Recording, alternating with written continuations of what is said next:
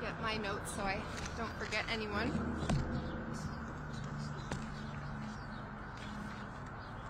So I am incredibly grateful for everyone who is standing here and the many, many other city workers, service providers, volunteers, community leaders who have been part of really trying to make sure that the city did not turn a blind eye to what was happening right at the heart of Boston, near Mass and Cass and in the surrounding areas. Today, I am joined by, and you will hear from, Dr. Monica Burrell, Senior Advisor, who has been spearheading these efforts, alongside Dr. Basola Ojukutu, Director of our Boston Public Health Commission, and Chief Sheila Dillon, our Chief of the newly renamed Office of Housing, as well as Boston Police Lieutenant Peter Messina of the Street Outreach Unit. I also am here, and after our cabinet officials and Peter speak, we'll also invite my colleagues here from the City Council to say a few words after that. We're joined by Councillor Tanya Fernandez-Anderson, as well as Councillor Aaron Murphy. So today I'm here to give an update about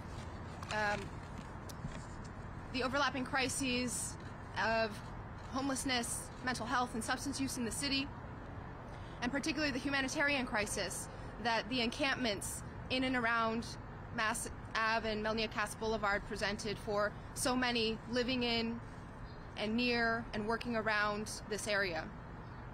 The city, working with our state and provider partners, including this incredible team at the Pine Street Inn, have brought online new low-threshold housing and shelter beds to meet the housing and public health needs of residents formerly living in the encampments. As of last night, we successfully referred, I'll go down the list site by site in the number of people, 31 people to the Roundhouse Hotel, 24 people to Willow, 21 people to Dorm 1 within a newly created low threshold and supportive housing section of our city emergency shelter, 40 people at the Envision Hotel, 10 people to the cottages at the Shattuck, 28 people to the portion of the Shattuck campus run by the Pine Street Inn. And so all in all, a total of 154 people formerly living in tents in the encampments in and near Mass and Cass were successfully referred to housing. We have also seen others placed at various emergency shelter locations. And as of last night, I was standing on Atkinson Street with the team shortly after 6 p.m. when the last tent came down. Throughout all of the efforts that happened yesterday, a coordinated, minute-by-minute, hour-by-hour plan that was carried out by so many of our city departments, led by this team here, we saw that not a single person was forcibly removed from the encampments. No arrests were made. There was one slight situation in the afternoon with a knife fight that took place that Boston Police very immediately helped de-escalate, and people were safe the entire day, and dozens of folks, even yesterday, were given help and access transportation to and from the emergency shelter or supportive housing that was arranged. We also saw many, many, many black and yellow bins that were filled up with belongings so that people's belongings could be safely stored, held, and secured.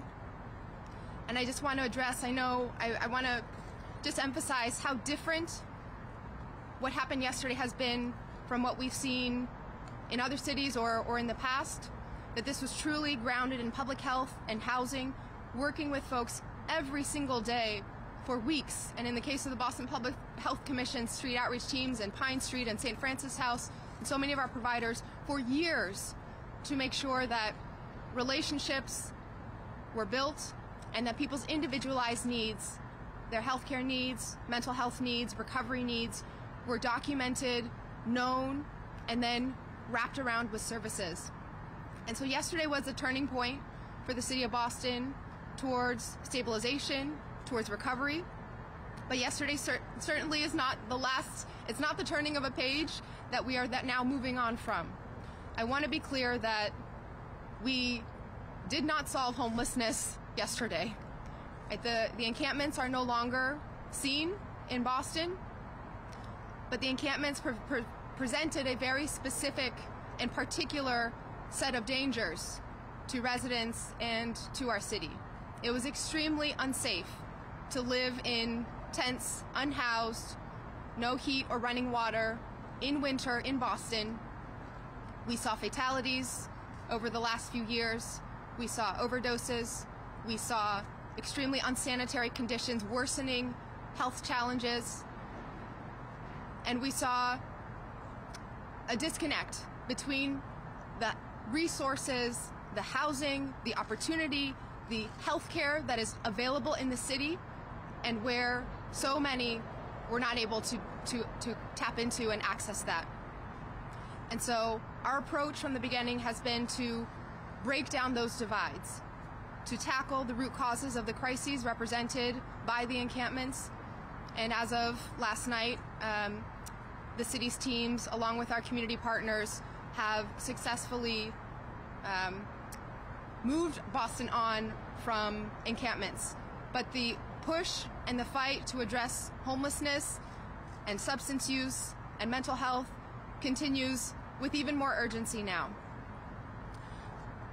In the long term, we know that the supportive housing that has been created will continue to help and support more and more people, because this is not a one stop and dead end there. This has really been one stop along the pipeline and the spectrum of housing that's needed for recovery. We've seen that even in just the few weeks that the Shattuck campus has been open, some people who have been housed there have already moved on to permanent housing in just a few weeks. And so as spots open up in all of the sites that have been created that I've listed, as those spots open up, because residents are being connected to permanent housing once they're able to work with the case managers, access treatment, get stabilized, connect with job search. Once they move on to permanent housing, much of this is outside the city of Boston in partnership with our regional partners, then new people will be able to access that low threshold supportive housing. And so we will continue to have spaces open up for those in need. We do see some residents continue to be on the streets. I drove through this morning and quickly looked around at what the situation was. While the area remains clear of tents both around the New Market Square area and Atkinson Street, there are some folks still out on the street. I know our outreach teams have continued to work with everyone and will continue to provide services and offer housing and shelter for people who are in need to get out of the cold. Every single day that goes by in winter is a life safety risk for people who are unhoused. And we will continue to connect people to the available beds and low threshold supportive housing as it becomes available as well. I want to make a couple notes on behalf of our Public Works team as well, since I don't believe they're the one cabinet that has not been represented here this morning. They were working all day incredibly hard, making sure that the area was cleared and kept safe for everyone. Starting today, our Public Works team will resume nightly sweeping along Atkinson Street and as needed street cleaning around the New Market Square triangle. Individuals will be removing any trash from the sidewalks on New Market and Atkinson that has been left behind, and we will power wash the sidewalks once the debris has been cleared. That is weather dependent though. The last thing we want is to be spraying water everywhere when it's below freezing, and then it will be a different type of hazard. So we'll watch the weather for that. We're working closely with the New Market Business Association and Sue Sullivan to support the cleaning of private properties as well, fencing and other materials.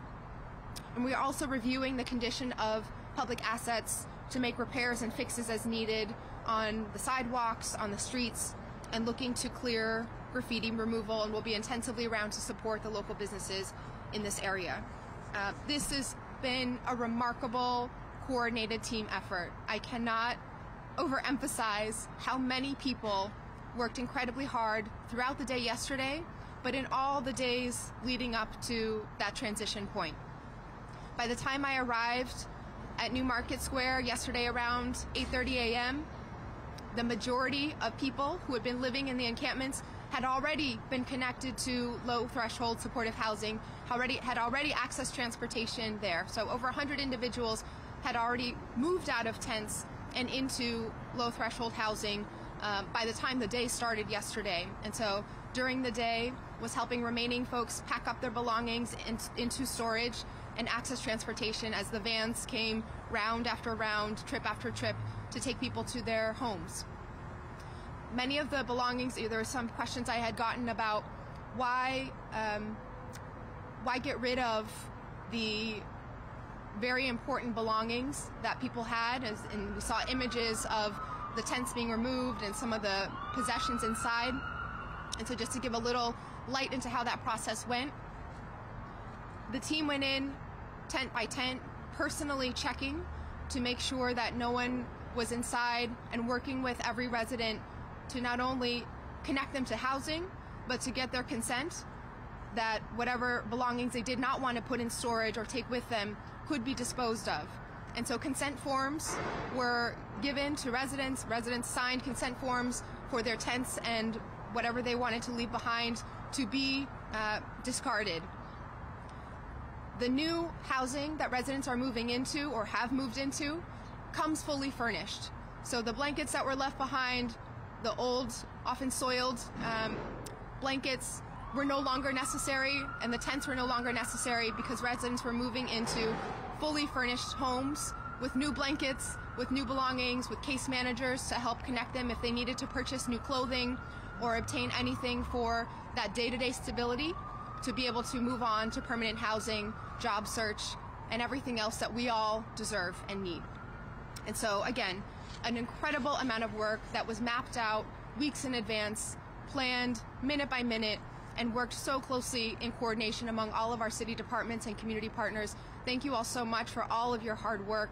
I'm very, very grateful to stand here today, moving still swiftly and moving still urgently to tackle homelessness and substance use and mental health challenges in our city, but with a different sense of what's possible today on the other side of what we accomplished, and with 154 people now living in new housing and more to come after that. All right, thank you so much. I'm going to pass it on to Dr. Monica Burrell.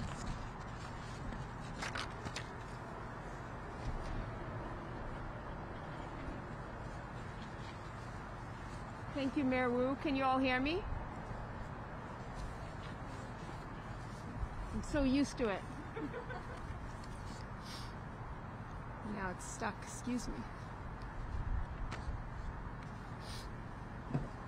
Good morning. Is that better? Good morning, and thank you, Mayor Wu. Thank you all for being here today. Our goal at the encampment was to work with each individual staying at the encampment and understand their medical and housing needs and offer personalized options. We surveyed the individuals staying in the area from December 6th through December 8th and began focused outreach to identify these individuals and offer them one of the alternative spaces that you heard the mayor speak about that had been created in the last few months. This could only be done with daily outreach that was based on building trusting relationships between individuals at the encampment and the outreach workers. Not everyone in our original list stayed in the encampment area over that month-long time, and new individuals came to the area. We noticed an influx of new individuals, in particular in the last 48 to 72 hours. Individuals received notice of the plans for what would happen yesterday, starting back on December 16th, and 10-to-10 outreach then continued on a daily basis. This included last Wednesday, this weekend, and through Monday and Tuesday to inform individuals of the plans and assist them in these alternative placements. Connecting individuals to the resources and transitioning to the next stage of our work was a coordinated effort across city departments and our partners. I was on site for the entire process yesterday and witnessed compassion, patience, and dedication on behalf of our city staff and our partners.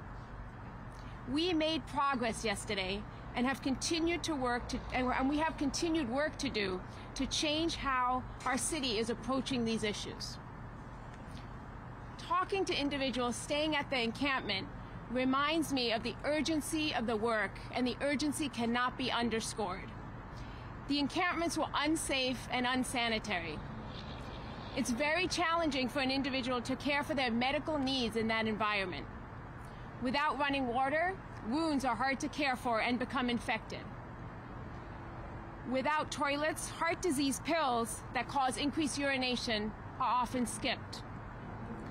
Access to medically needed healthy food is limited.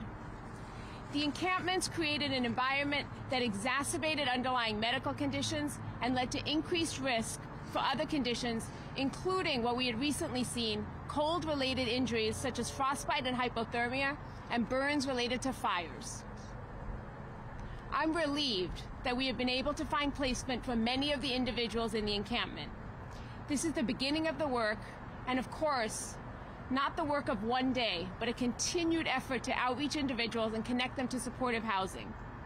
We'll be reconciling the list of 145 individuals and our teams continue outreach. They're out there today talking to individuals in the area and looking to see who's unsheltered in the area as well as across the city so that we can offer them services. We look forward to returning to talk with you about our ongoing efforts in developing an intermediate and long-term plan to address homelessness and addiction. Thank you. Next up, Dr. Basola Ojikutu, the Boston Public Health Commission.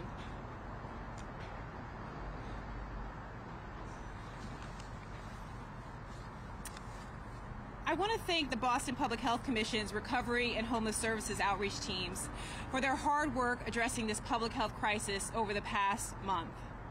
I specifically want to name who I'm thanking. Devin Larkin, the Director of Recovery Services Bureau, Jen Tracy, Director of the Office of Recovery, and Jerry Thomas, Director of our Homeless Services Bureau. We as a city were able to take an important first step yesterday, in large part because of the work that they and their teams have committed themselves to, along with all other city departments who have been involved. It's really the long-term connection with this population and their relationships that have been built that facilitated this effort.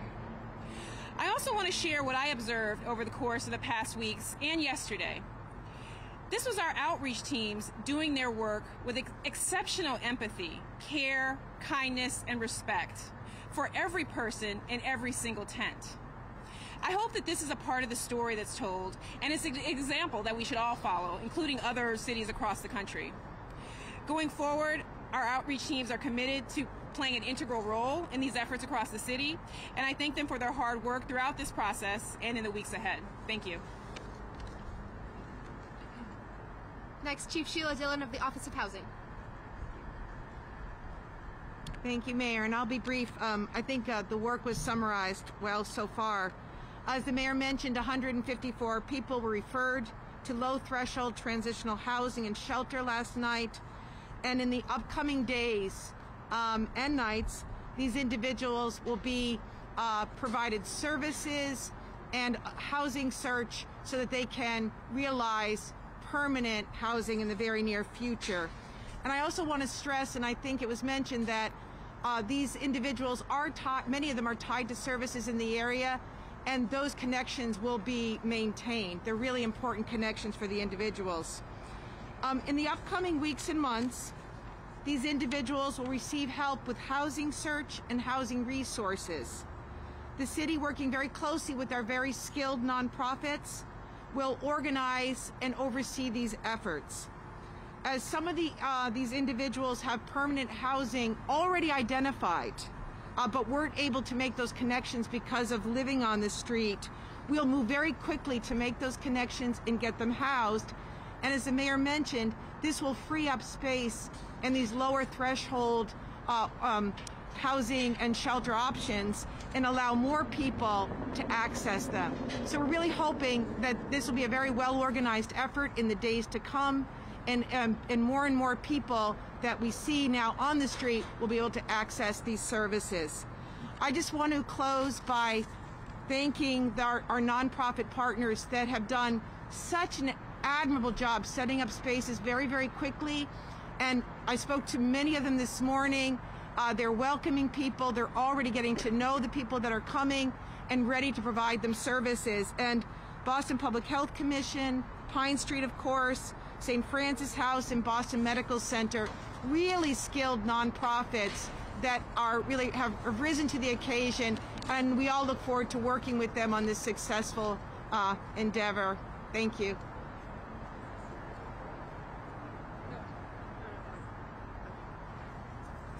Next up, Lieutenant Peter Messina of the Boston Police Street Outreach Unit. Good morning, everybody. Thank you, Mary Wu, for your leadership in this endeavor. Just want to begin to say that it's no agency can do this alone. It was incredible collaboration. The partnerships between both public and private were unreal. They were fantastic. Like previous speakers before me said, we do have some work to go, but I am proud to report there weren't any arrests yesterday. It was a very smooth process, and we look forward to working with all of our partners moving forward. Thank you very much. I'll invite up both the councilors, and we'll start with City Councilor Fernandez Anderson. Thank you. Good morning. Can you hear me? I wanted to say that I am going on record in support to these efforts. I think that it's a start. Obviously, District 7 has a lot of concerns about equitable solutions that will impact people of color, Black people for decades, for generations that have been affected by the same issue. Mayor Wu has assured me that, of course, that her interest is to ensure that all people are looked after, so that I'll continue to advocate for District 7 for how it impacts District 7. I think some of the concerns about change, something happening as quickly, we see a problem and we say we want a change, we want a solution, and when it happens and if we're not ready and if it's just a beginning, we should probably support it, be patient with the process, and monitor it and understand whether or not it's going to be effective. I think as sort of a pilot, I guess we can call it a pilot, I am really impressed with all of the work that you and your team have done, and I'm here for it, and I'm definitely going to continue to advocate for it and work with Michelle Wu, with Mayor Wu, I'm sorry, to do this work. Thank you so much. At-large Councilor Erin Murphy. Good morning, everyone. Thank you, Mayor Wu. So I have watched this public health crisis evolve since 2014. Many of you may know I had a loved one on Long Island in a detox program when the bridge shut down, and got a call in the middle of the night that they were being evacuated.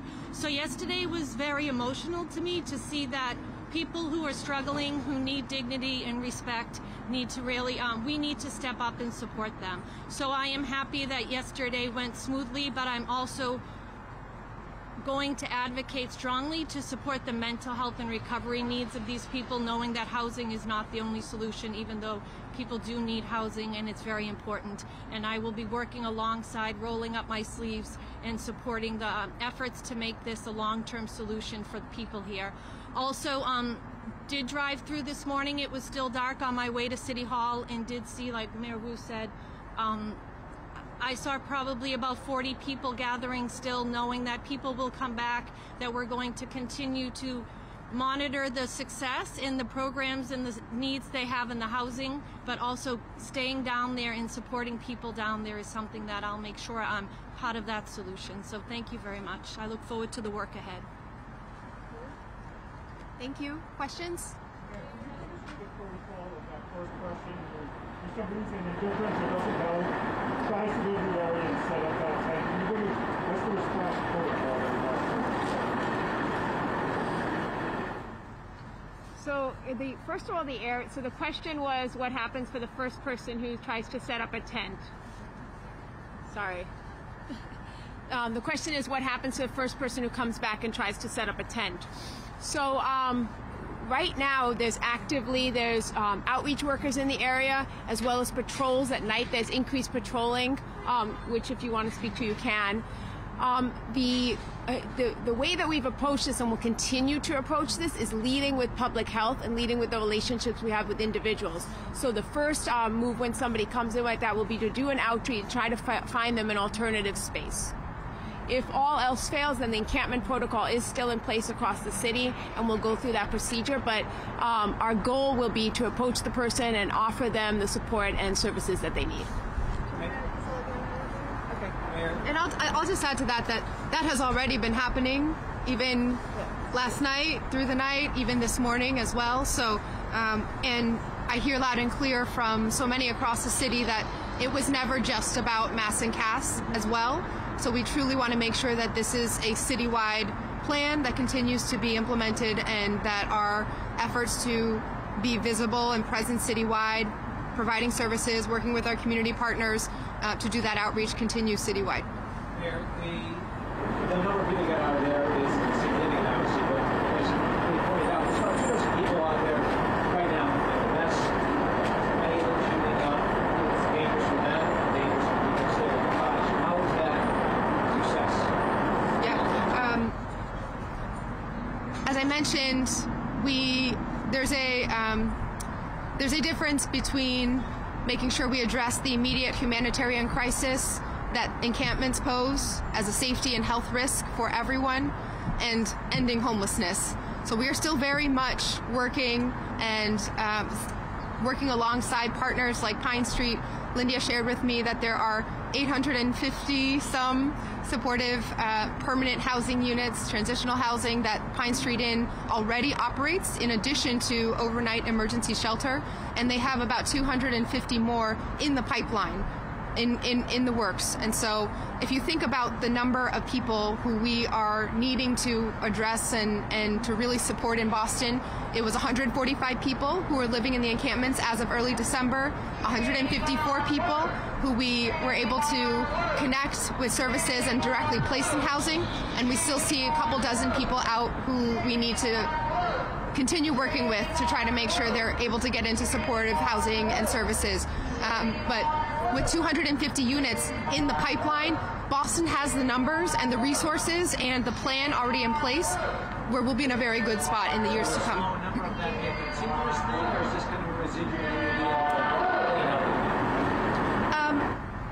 You know, I will defer to others here who have been spending their lives and careers working with folks on the ground who are in recovery.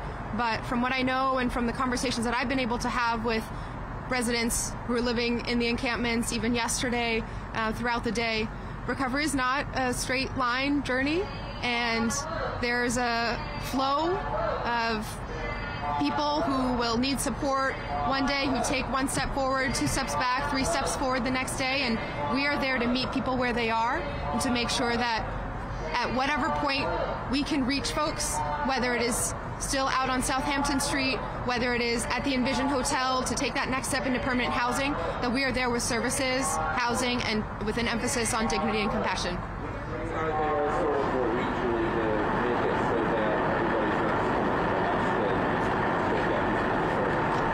Yeah, my conversations yesterday included with a man who has been in Boston for a bit now, but most immediately was living in Pawtucket, Rhode Island, with someone who had come up from Florida in the last year or so. And we know that many of the residents of the encampments have had homes elsewhere outside the city of Boston previously as well.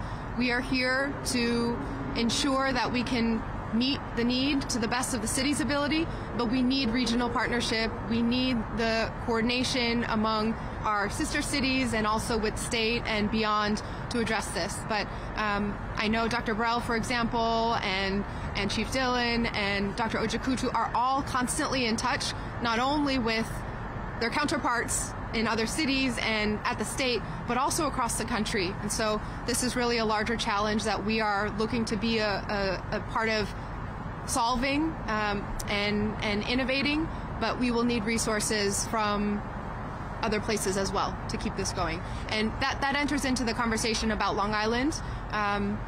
You know, our trip out there was that last week? I can't remember. Our recent trip out there showed that we have space and facilities. We need to figure out transportation. We need to figure out exactly which residents would be best served by services out on an island that does require transportation, but that could be part of a regional solution for long-term recovery.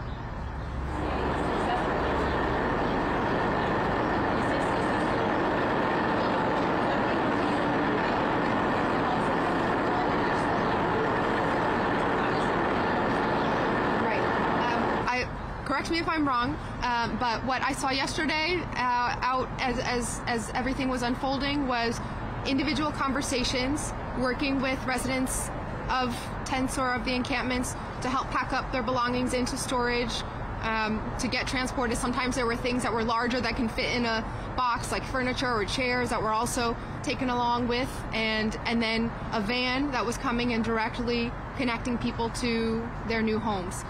There's no way to force anyone to stay in those homes for a certain period of time or anything like that, but for 154 people who had been formerly living in the encampments, that connection was made, that transportation was made, and the services are wrapped around, and we will continue to work with them as much as possible.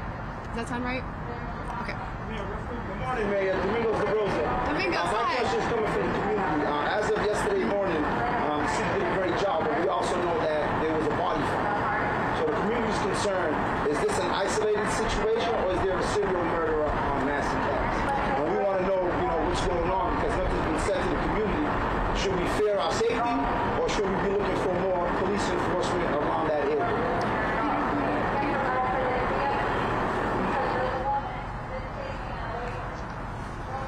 Good morning, Domingos. Good to see you.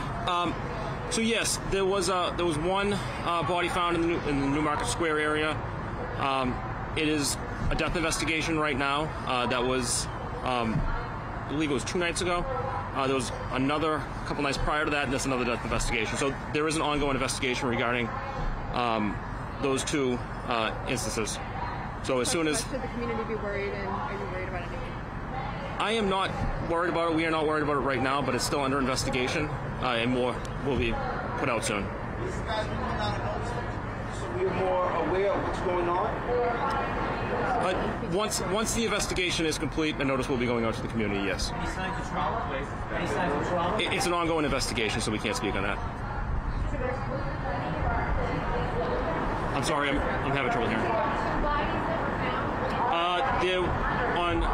Over the span of 5 days, they're both under investigation right now. Could you repeat a little bit of the update in Spanish, some of the data?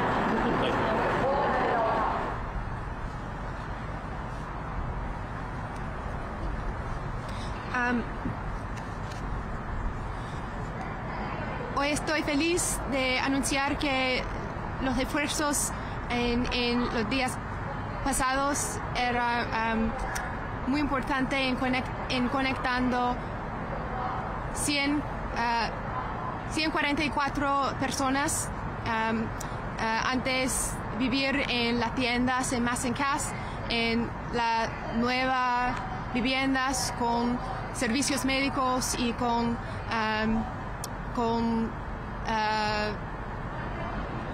servicios de salud también. Es un paso grande para la ciudad de Boston. No está la destinación final para los esfuerzos, porque cada día es también todavía un momento para continuar el progreso de crear más viviendas, de conectar nuestros residentes con servicios, pero es muy importante que en ese momento no hay tiendas en la ciudad de Boston para personas sin viviendas. Era una situación muy insegura, muy no estaba sana, y en este momento el plan para los pasos próximos es crear destinación en Long Island y otras posiciones cómo los residentes de la vivienda nueva podemos accesar viviendas permanentes. La oposición es disponible para otras personas y entonces hay otra posibilidad de continuar a expandir este impacto.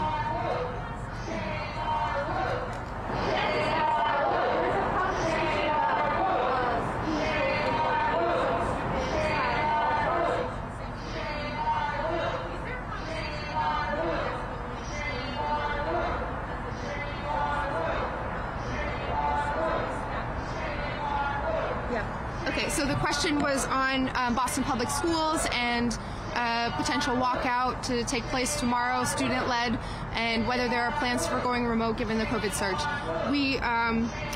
And I'll defer to Dr. Jakutu on the latest numbers, but we are still seeing very high community positivity that is having an impact, as that means that our school staff and students also and families are being exposed to COVID-19 and testing positive.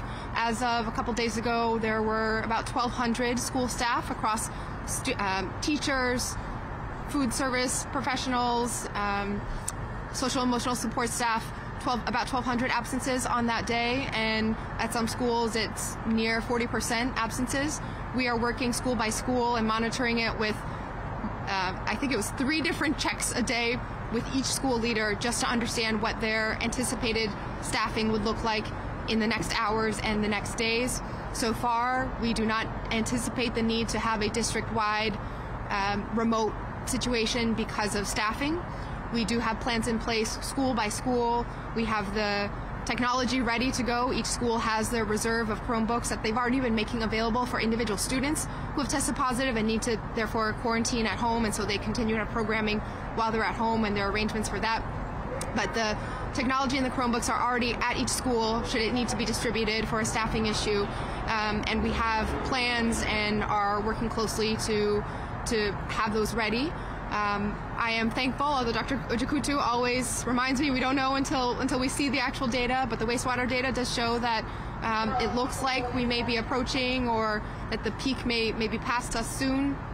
We hope that we don't exactly know what that will mean on staffing yet, but for now, I keep emphasizing that closing our schools and moving to remote is a last resort, but it is one that we are prepared for, given that there are COVID and pandemic challenges that affect staffing beyond our control.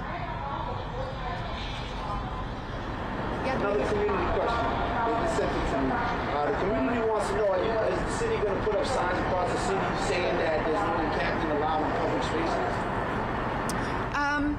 Some of the flyers and the signs that had gone up yesterday were around services available and numbers to call for services. So we'll continue to work closely neighborhood by neighborhood just to monitor and be on the ground and understand what the needs are in terms of individuals seeking shelter.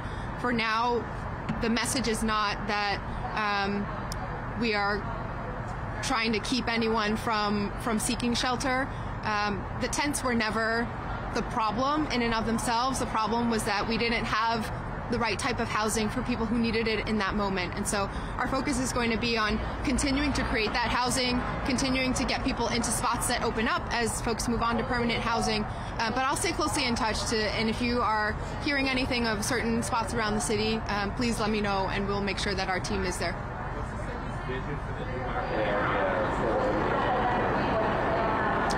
Well, I hope, again, depending on when we can go out and use equipment that uses water without everything freezing up, I hope that even in the next couple days we will start to see a glimpse of what that area could look like and feel like.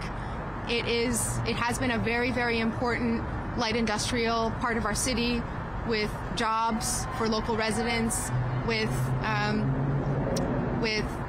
small businesses that are very important in this moment, and who have been struggling in the pandemic and before the pandemic because of the situation there. So our focus is going to be on working with the local small businesses, neighbors, folks who live and work in the area, to make sure that we can fix up sidewalks and address neighborhood issues that any neighborhood needs and deserves, as well as continuing to provide that access for patients returning to Boston Medical Center and the surrounding area for treatment so that everything will be safe and accessible.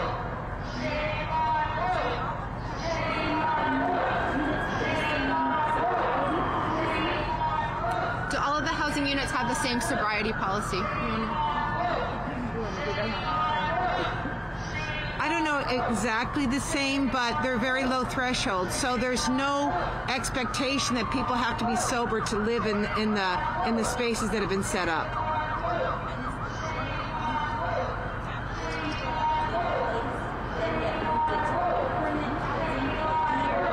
Right. So the hope is that people, there's an assessment. People arrive last night, and over the last several weeks, in some instances, their needs are assessed. They're connected to treatment, and many are moving on to permanent housing very, very quickly because those resources were already in place. So permanent housing is the end result. That is the goal. So as soon as resources are identified, people will be moved into permanent housing. So some within probably weeks, others it will take longer.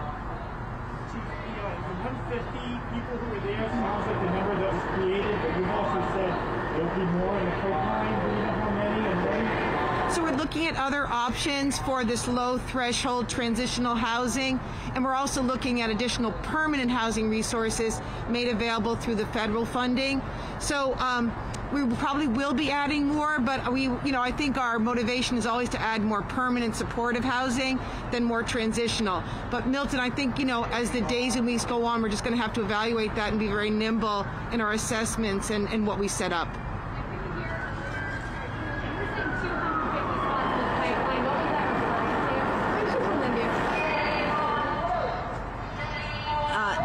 So one of the things we do here at Pine Street is we build or find partners to build affordable housing with support services. And that housing is low threshold, which is it's as barrier free as we can get it within the context of the rental assistance.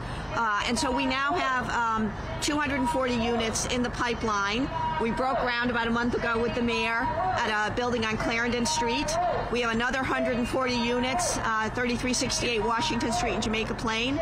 We are fully funded to go on that project, and we're just really going to probably break ground within the next month or so. No, they're not temporary. These are units where people have a lease, they pay rent. We have support staff on site to help people with everything from budgeting to finding a job to dealing with substance use to getting people primary care. So it's housing plus support.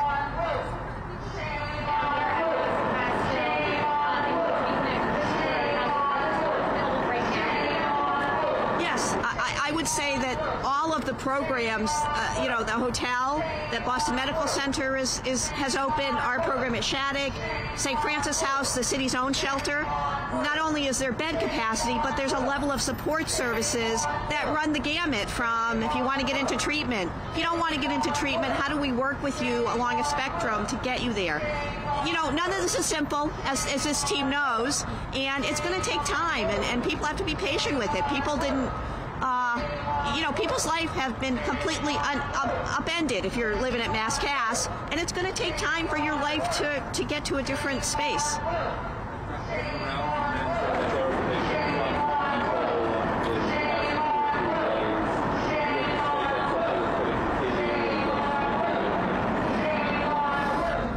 So to clarify, there was a subjective increase in individuals over the last 48 to 72 hours, where we found that our outreach staff didn't know everybody who was in the area. And some people did say that they came to the area because they heard of this event that was going on. So, it's unclear. We'll have to see whether those individuals stay in the area or go back to where they were. I can tell you that we did help a couple of individuals. There was one couple in particular that I was involved with, who we helped them find a safe place for the night, and then the next day we're going to help them go back to Worcester where their supports were and their family were.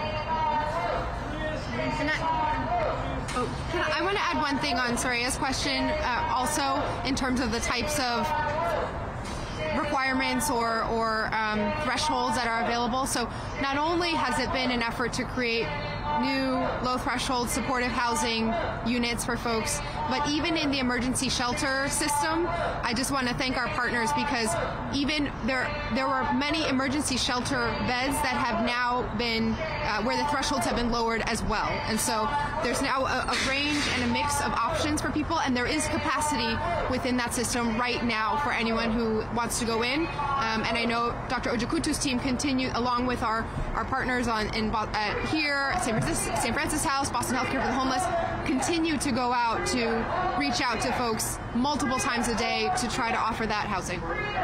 Sorry. Well, here and the other. I'm sorry. I didn't hear you. Sorry.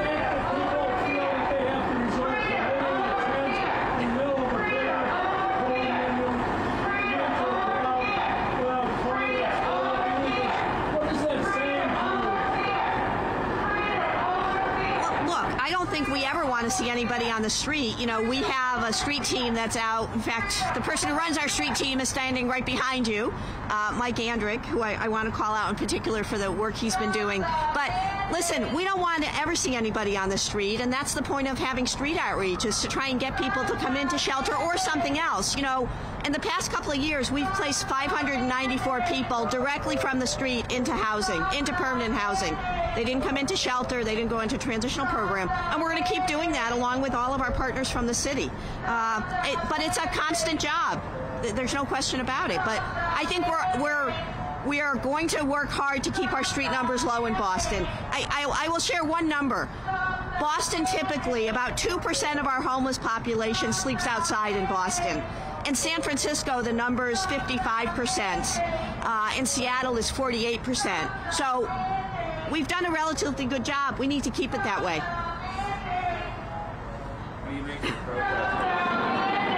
It's a reminder of how much we are working on all at once in the city of Boston, and also how great the need is. There are, in this time of division and feelings of instability and all that we have lived through, we really have to provide clear leadership in the city of Boston, because we have the resources to do so.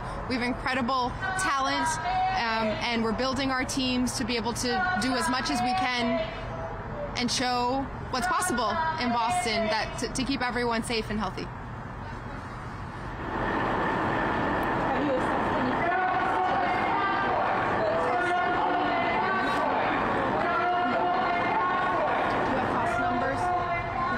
We'll get back to you on that. We'll get back to you. Yep. Thanks, everyone.